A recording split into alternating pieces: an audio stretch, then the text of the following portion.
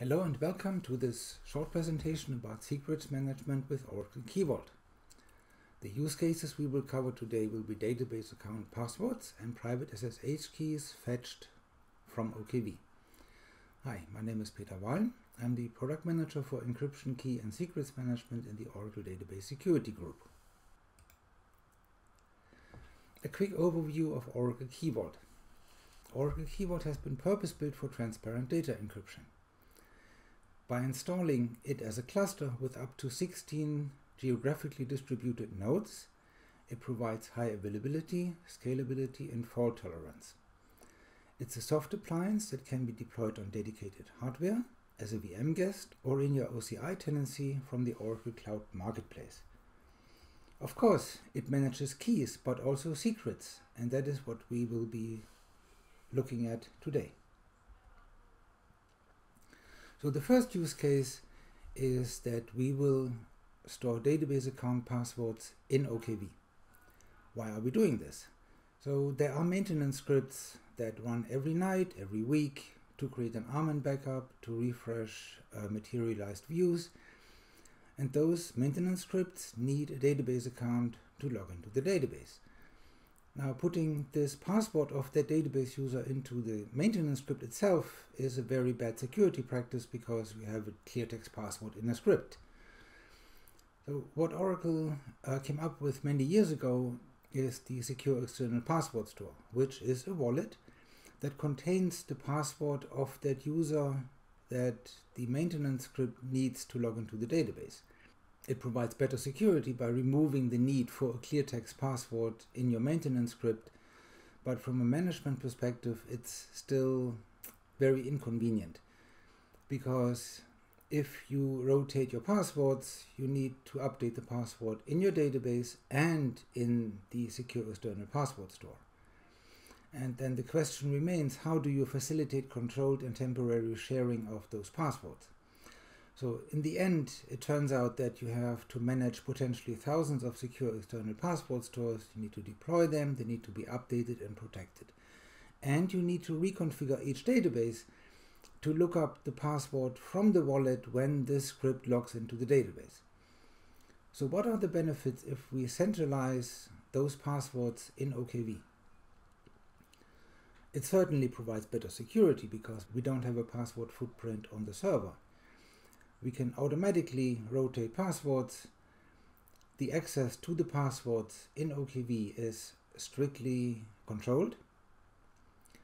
You can easily and securely share those passwords between different database hosts, and the passwords can be very strong because humans don't have to remember.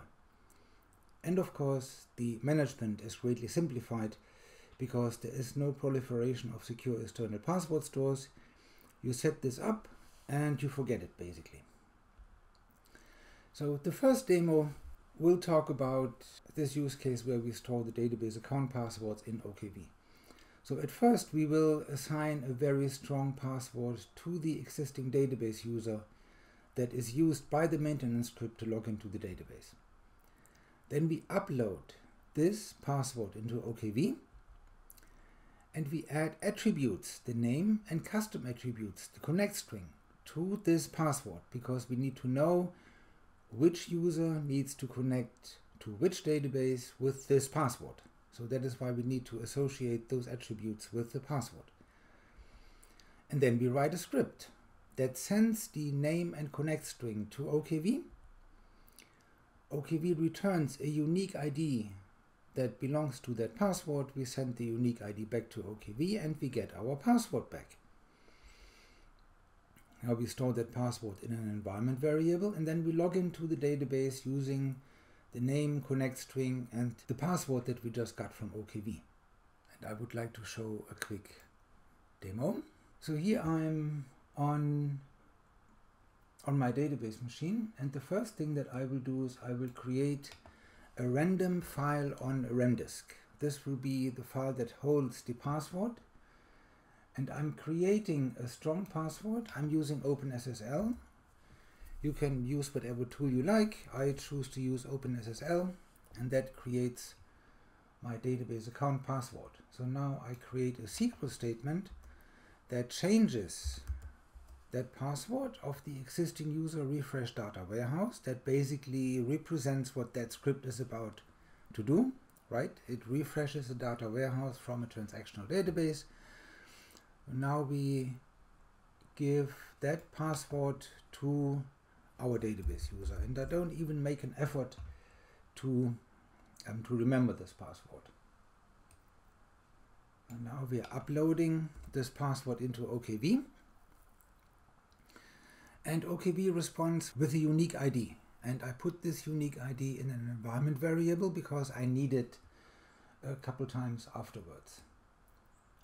Now we delete the temporary file that contained that new password, and we add the attributes to this password. So this is our name that we need to associate to the password and the activation date. The activation date is now, but in UTC, because all times in OKV are in UTC. Now I'm associating these two attributes, the name and the activation date, with that unique ID that I stored in an environment variable. That's my password. And also we need the connect string. The connect string is a custom attribute. Okay, so here's my connect string, and I will apply this custom attribute to my password. And now we have a shell script that logs me into my database. So the first thing that I do is I read the username and the connect string and put those two strings into variables that are needed inside the script. So the first variable that I have is my username, and the second one that I have is my connect string. So I execute object locate, and I'm generating a JSON file. I put this JSON file through a JQ filter that applies all the correct values, and then afterwards I write this file, this information into a JSON file.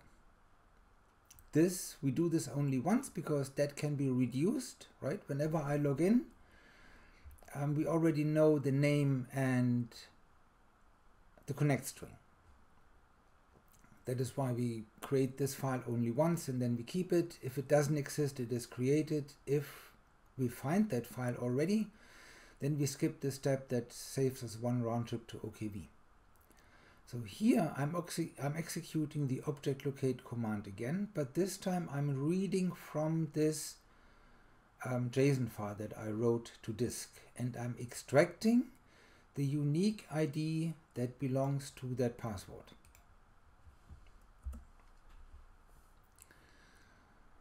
Now that I have the unique ID, I can execute secret get. And secret get basically finds the secret that is associated with this unique ID. And I'm putting this into another variable here. And then I log into the database. This is very simple. So this is my login statement into the database. Here I log into the database without username and password. Then I connect username/password, and then this script simply sleeps for 3 seconds, and then we exit from the database. This little statement here represents whatever script you have. That's your maintenance script that runs every night, every week in your database. So now I use that script. The first parameter is my database user, the second one is my connect string, and I'm fetching this password from OKV. And I'm connected as refresh data warehouse, and after 3 seconds we're exiting.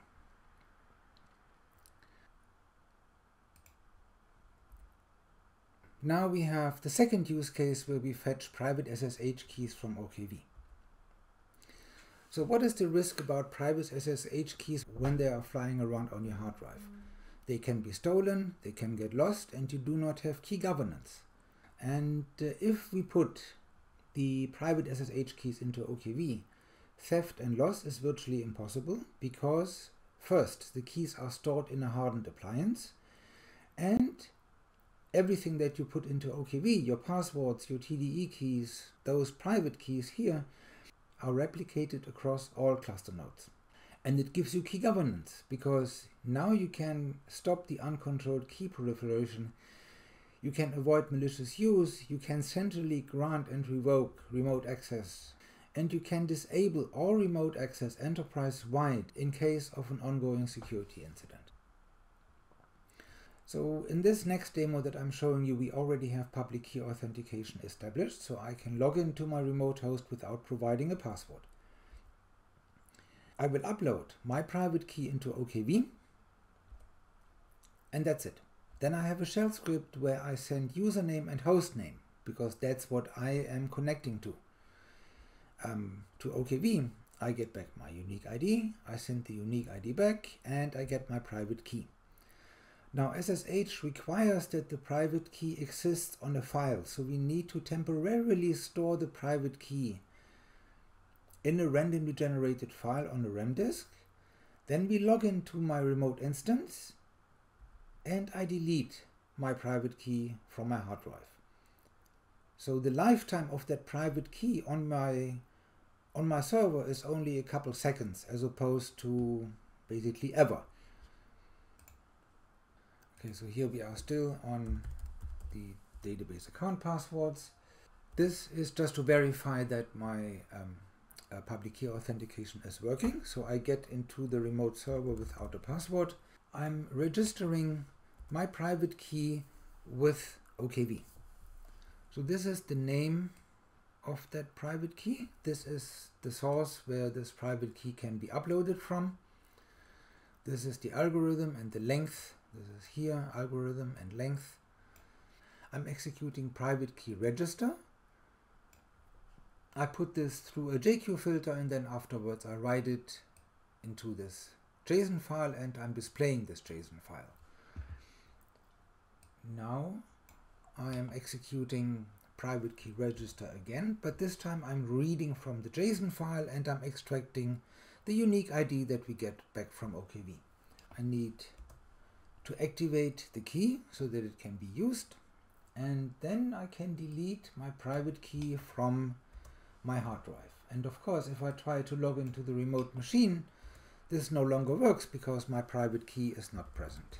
So again, we have a script that helps us to log into my remote machine.